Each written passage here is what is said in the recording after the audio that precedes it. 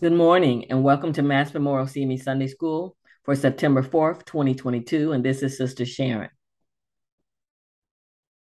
We are on our fall quarter, A Living Faith. This is from the International Sunday School series of lessons. Our lesson is the Call of Abram. Our key verse, then the Lord appeared to Abram and said, to your descendants I will give this land. And there he built an altar to the Lord who had appeared to him. Genesis, the 12th chapter, the 7th verse. Our lesson scripture is Genesis 12, 1 through 5 and verse 7, and Genesis 15, 1 through 7. I would do Genesis 12, 1 through 7, and Genesis 15, 1 through 7.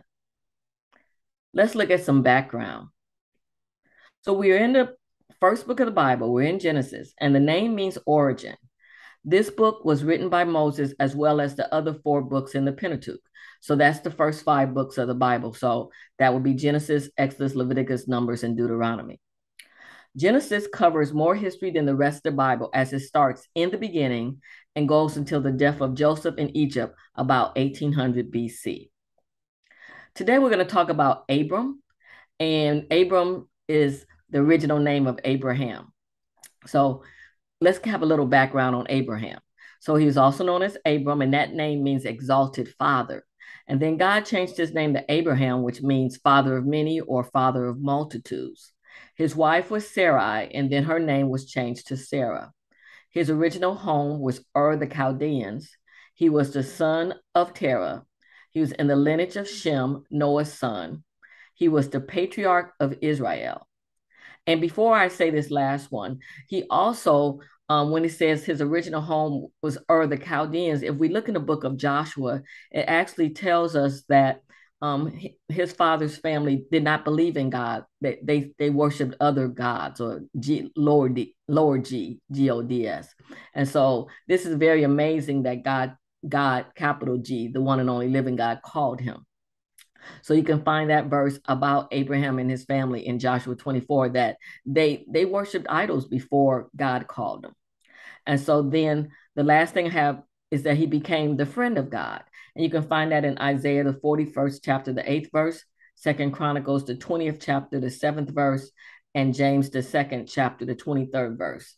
And I have the quote for you from James, the 2nd chapter, the 23rd verse. And it says, and the scripture was fulfilled, which says, Abraham believed God, and it was accounted to him for righteousness, and he was called the friend of God. So that's our background.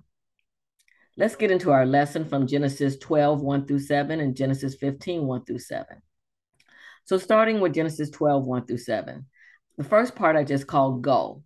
So the first verse says, now the Lord has said to him, now the Lord has said to Abram, get out of your country, from your family, and from your father's house to a land that I will show you. So remember, they had been worshiping idols, and then the one and only living God, he hears his voice and he tells him to get out of his country, from your family, from your father's house to a land that I will show you. So he didn't show him the land first. He said, you need to get up and go. And so I use Isaiah 6:8 when Isaiah was called, and it says, where it says, also I heard the voice of the Lord saying, whom shall I send and who will go for us? And I say, here am I, send me. And I use that because it's just another thing where God says, go. God's asking who will go in Isaiah. But in Genesis 12, he's telling Abram, you need to get out from your family's house. Remember, his family worshiped idols. You need to get out of this place where they're worshiping idols. You need to get, also you just clean, you need to go where I tell you. I have promises for you. I have things for you, but it's in a certain place, and walk in faith and go and find out what I have for you. So you need to go. So then God makes a promise. He says, I will make you a great nation. So he said, I'm telling you to go, get out of your father's house. And when you go and I show you where I'm going to take you, then I will make you a great nation. I will bless you and make your name great, and you shall be a blessing. I will bless those who bless you, and I will curse him who curses you. And in you, all the families of the earth shall be blessed. Now that in you, all the families of the earth shall be blessed, that leans toward Jesus Christ, because Jesus Christ is from the lineage of Abraham. And so therefore, because we are saved by Jesus Christ, then all of us can be blessed. But just the idea that God makes this promise to Abram, he says, I'm going to make you a great nation. So at this time, it's just him and his wife, Sarai. They don't have any children. He says, I'm going to make you a great nation. And he says, and I'm going to bless you, you know. And he says, and I'm going to make your name great. And we're still talking about his name. So his name is great. And he says, and then I'm not only am I going to bless you, that those who do bless you, I'm going to bless. And those who curse you, I'm going to curse. And we see that even when we study and we look at the Jewish people, because we see that God has blessed those who have blessed them and cursed those who have cursed them. And likewise for us. So it says in Numbers 23:19, I quote this a lot. I think everyone might know it now. God is not a man that he should lie, nor a son of man that he should repent. Has he said, and will he not do? Or has he spoken, and will he not make it good? So God just told Abram, I'm going to bless you. Everyone that blesses you, I'm going to bless. People who curse you, I'm going to curse. I'm going to make you I'm going to make you a great nation, and I'm going to make your name great. So God said it. That settles it. God is not a man that he should lie. So then, what does Abram do? This is what God tells him. So then, in verse 4-6, it says, so Abram departed as the Lord had spoken to him, and Lot went with him. And Abram was 75 years old when he departed from Haran. So when God made this promise, Abram was 75 years old. Then Abram took Sarai his wife and Lot his brother's son and all their possessions that they had gathered and the people whom they had acquired in Haran, and they departed to go to the land of Canaan. So they came to the land of Canaan. Abram passed through the land to the place of Shechem, as far as the terebinth tree of Moreh, and the Canaanites were in the land. So in obedience, he got up and he went, and he ended up in the land of Canaan. And so he was 75 years old. So sometimes we act like, oh, I can't do that because I'm older now. But God spoke to him when he was 75 and told him, change in life plan, another turn in your journey. And so whether you're young and God is telling you it's time to get up and go, or whether you're older and God is telling you it's time to get up and go, we need to obey God. And that's what Abram did.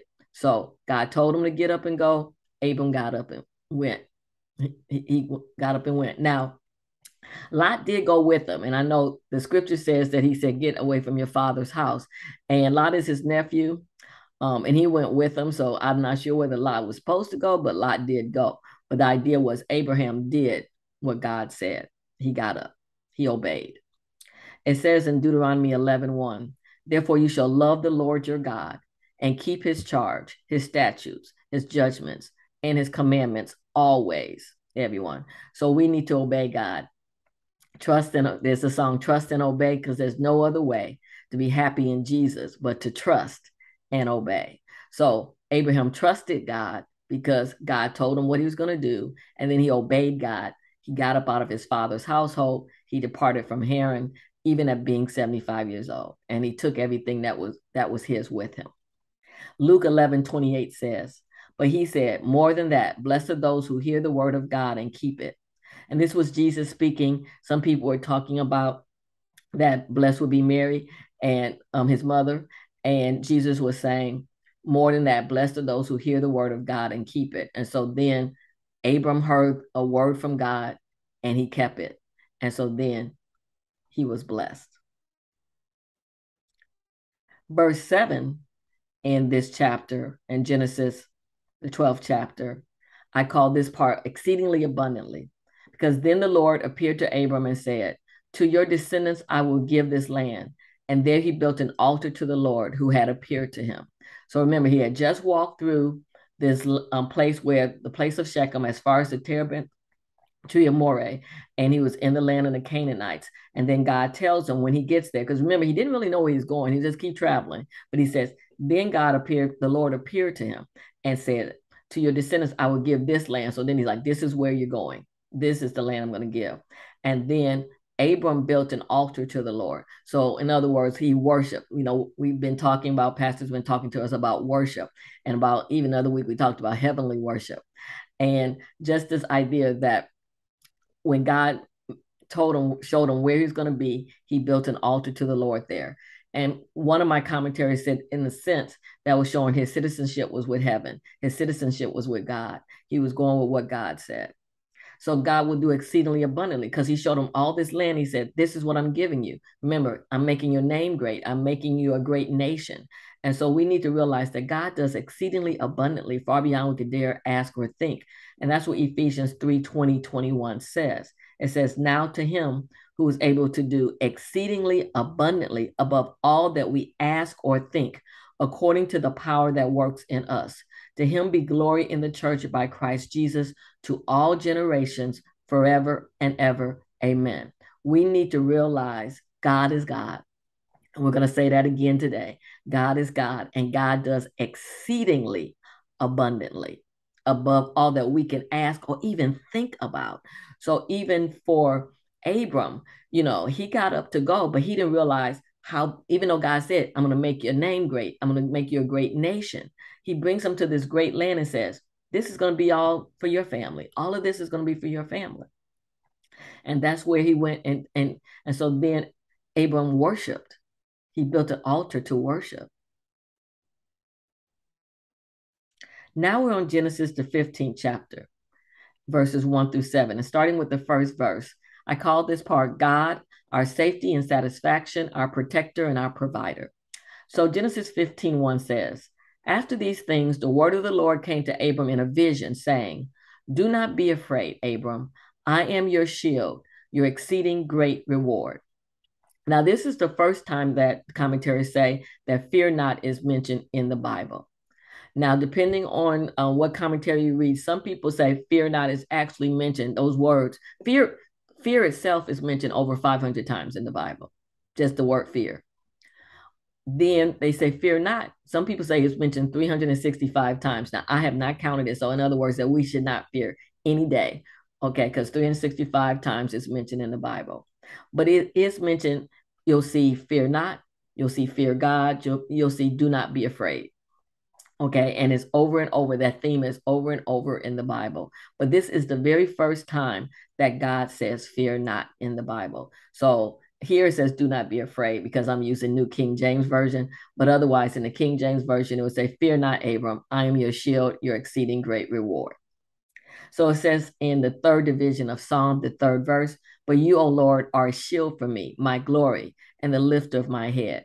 So that shield means that God is our safety. He's our protector. And so it's the idea that a shield, like in battle, covers you, keeps you safe from the weapon, the arrows that are coming at you, or whatever they're throwing at you. You have that shield to protect you. Even we know in Ephesians, the 6th chapter, part of the armor of God that we're supposed to have on every day, part of that armor of God is actually the shield of faith. So having faith in God, that's our protection. It protects us. And then even shields weren't necessarily small. They had large shields and small ones. Okay. A buckler was a small shield. A shield itself was considered quite large. And so it could use to be protect yourself and to completely cover you, but also to push away the enemy, because it was such a large shield. And so think of God that way. Not only he protects us, but he also pushes the enemy away. In the 18th division of Psalm, verses 1-3, it says, I will love you, O Lord, my strength. The Lord is my rock and my fortress and my deliverer, my God, my strength, in whom I will trust, my shield and the horn of my salvation, my stronghold. I will call upon the Lord, who is worthy to be praised. So shall I be saved from my enemies. And there's a song that goes with, a song that is built off of the 18th division of Psalm that says, I will call upon the Lord, for he is worthy to be praised. So shall I be saved from my enemies. And then it keeps going. But just that's built off of the 18th division of Psalm. But here we see that it says that God is many things for us, but he is our shield. He is our shield. He is our protection. He is our safety. It says in the 84th division of Psalm, verse 11, for the Lord God is a sun and shield. The Lord will give grace and glory. No good thing will he withhold from those who walk uprightly. Okay. And so again, look at that part. He is our sword. I mean, he's our son and he's our shield. So he's our protector, but he's also our great reward. Okay. Because he says exceedingly great reward. And it says in the 84th division of Psalm, no good thing will he withhold from those who walk uprightly. So he will bless us, but also he is our blessing. He is our blessing. The fact that we have God, God is our blessing. He's our great reward.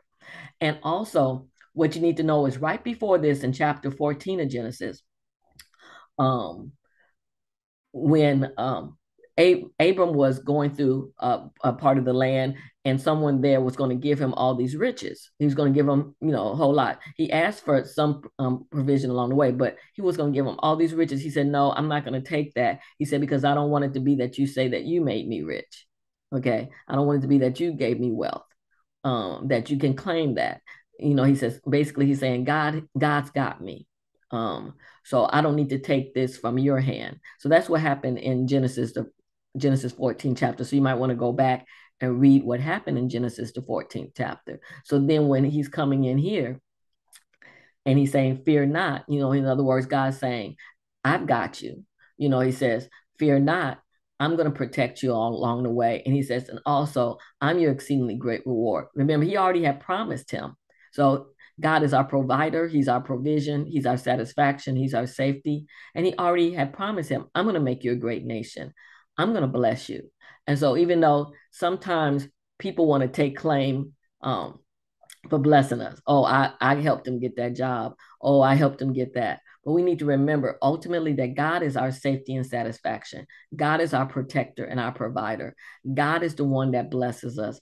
God is the one that rewards us. And one minister was talking about, even if you're saying, "Oh, I got food," and you say, "Well, you got the food from where?" "The grocery store." And the grocery store got it from where? The manufacturer or the producer, and the producer got it from where? The farm, and the farmer got it from where? The cow, or whatever creature, or whether it's the crops. And then that came from the seed. And then who gave the seed? It still comes back to God. The earth is the Lord's and the fullness thereof. So we just need to remember that God is our exceedingly great reward. So then, remember, Abram is 75 years old. And God is telling him, "You're going to be a great nation." But he's looking at the fact that him and Sarai, they don't have any children. And so Abram decides to ask God questions. And he said, so Abram says, "Lord God, what will you give me, seeing I go childless, and the heir of my house is Eliezer of Damascus?" Then Abram said, "Look, you have given me no offspring. Indeed, one born in my house is my heir." So a lot of times, just like we need to have a plan for our future, Abram had a plan. He was a wealthy man, and it normally would go to their sons, but he didn't have any sons. And so what he did was basically his servant Eliezer, okay, he was going to become his heir because there was no one else, that he had no children. So him and Sarai had no children. And so he's saying, "God, you're saying you're going to make me a great nation, but we're childless." And so he asked God a question. And everyone, I think it's just, I don't have extra scriptures on this, but it's just the idea that it's okay to ask God a question. Just remember, have a reverential fear of God, because we want to understand. And I did think about putting where it says, God says in Hebrews, "Come boldly to the throne of grace for help in time of need." But we need to remember, he's Abba Father. He loves us. And so sometimes we have a question. Sometimes we don't understand. And we just need to realize that sometimes God will answer our questions with yes. Sometimes God will answer our questions with no. Sometimes God will answer our questions with an explanation. But sometimes he says, "Trust me, have faith in me." And so we don't necessarily say we get the answer. Okay. But that doesn't mean you can't ask the questions, everybody. Ask the questions if you need to ask the question. He loves us. Okay. We are his children. And so we could ask Abba. Now we're going to verse 4 and 5. And I call this, God uses auditory and visual learning. You go, But it says, "And behold, the word of the Lord came to him, saying, This one shall not be your heir, but one who will come from your own body shall be your heir. Then he brought him outside and said, Look now toward heaven and count the stars if you are able to number them. And he said to him, So shall your descendants be. Now, there's different learning styles. Okay. There some people say there's 8, but there are at least 4. Okay. And one of them, some people learn better by hearing. Okay. So one of the things God did was God spoke to Abram so he can learn from hearing. He said, the word of the Lord came to him and he said, this one shall not be your heir, but one who will come from your own body shall be your heir. So first he heard God. Okay. And so that's auditory learning. Okay. So he had to learn it. That's how God was teaching, by speaking. And then the second thing God did was he was teaching by showing him an example. Okay, so visual learning. Some people need to see. Okay, there's also people who need hands-on. There's also people who need to read and write down what they see. Okay, but is the actual idea here was God said, now look up toward heaven. And this is the second time in Genesis that he said this to him. He says, and he says, count the stars if you're able to. Another time he says, look at the sand on the seashore, and he said, like, can you count the little individual pieces of sand? He said, so shall your descendants be. So he gave him a visual. He spoke it, and he also gave him a visual. So then it says in verse 6, and he, that's Abram, believed God, and he accounted it to him for righteousness. So he had faith in God. Hebrews 11:1 says, now faith is the substance of things hoped for, the evidence of things not seen. He didn't see it. But at this moment, Sarai and Abram are childless. He didn't see it, but he believed God. And he was given credit for righteousness. Because down the line, Jesus still needed to come, because we're saved. We're saved by grace through faith, okay? But it's the idea that God credited to his account for righteousness, for right standing with God. And then Romans 10:17 says, so then faith comes by hearing, and hearing by the word of God. So then, remember, God spoke to Abram, and he told him, this one shall not be your heir, but one who will come from your own body shall be your heir. And he also told him, even though he gave him a visual with the stars, and he gave him a visual with the sand, look now toward heaven and count the stars if you're able to number them. And he said to him, so shall your descendants be. So he spoke to him the word of God. Okay. And then Abram heard it. So then faith comes by hearing, and hearing by the word of God. So again, verse 6, Abram believed the Lord, and it was accounted to him for righteousness. And then the last verse in our lesson comes from verse 7 of chapter 15. And I said, God, remember who he is. Because then he said to him, I am the Lord who brought you out of Ur of the Chaldeans to give you this land to inherit it. Isaiah 45:5-6 says, I am the Lord, and there is no other. There is no God besides me. I will gird you, though you have not known me, that they may know from the rising of the sun to its setting that there is none besides me. I am the Lord, and there is no other. So everyone, we need to remember who he is. We need to remember who he is. I know sometimes parents, if their child is going off, especially this is the beginning of the new academic year, and young people went to college, and parents might have gave a speech that you might be going away, but remember who you are. And I even have the shirt from Lion King where they told Simba, remember who you are. And so and part of that was Simba remembering who he was. He had to remember his dad, Mufasa, and who he was. And so now we need to remember God, our Father, and remember who he is. Okay. And so even when we're blessed, it's because God blesses us. And so he's like, I'm the Lord. He says, I'm the one that brought you out of, or I'm the one that brought you out of idolatry. He's the one that saves us, everyone. He's the one that brought us out of sin. He's the one that blesses us. He's the one that has given us an inheritance. He's the one that has sealed us. He's the one that will come. God will come again for us. Jesus will come again for us. So we need to remember who he is. Okay. And then even when we're blessed, there's a scripture in the Bible that says that God gives us the power to get wealth. Okay. So it's not, I pull myself up from my own bootstraps. Nuh-uh.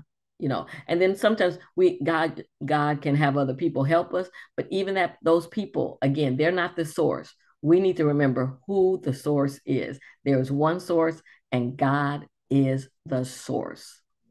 Okay. He's the one that blesses us. He's the one that keeps us. He's the one that takes such very good care of us. He is Abba. He is Father. He is Creator. He is King of Kings. He is Lord of Lords. He is God. And besides him, there is none other. So, in summary of this lesson, this is an excerpt from With the Word by Warren Wiersbe. It says, God is our protection and provision, so we need not fear the enemy without or our feelings within. God is the great I am, and he can meet every need. With him, we have everything. Without him, nothing we have is sufficient. This is our lesson for this Sunday on the Call of Abram. Be blessed, love in Christ. Sister Sharon.